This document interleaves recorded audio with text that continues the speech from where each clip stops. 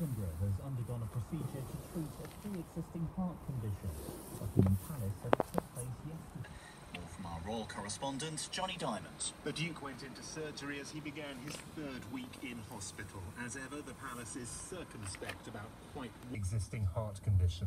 In 2011, the Duke had a stent fitted following a blocked coronary artery. The palace says it expects him to remain in hospital for a Checks on goods transported from Great Britain to Northern Ireland. The EU says the move breaches an agreement between the two sides. Mr Coveney described Britain as a partner that Brussels simply couldn't trust. The government says the measure will allow time for constructive discussions with the EU.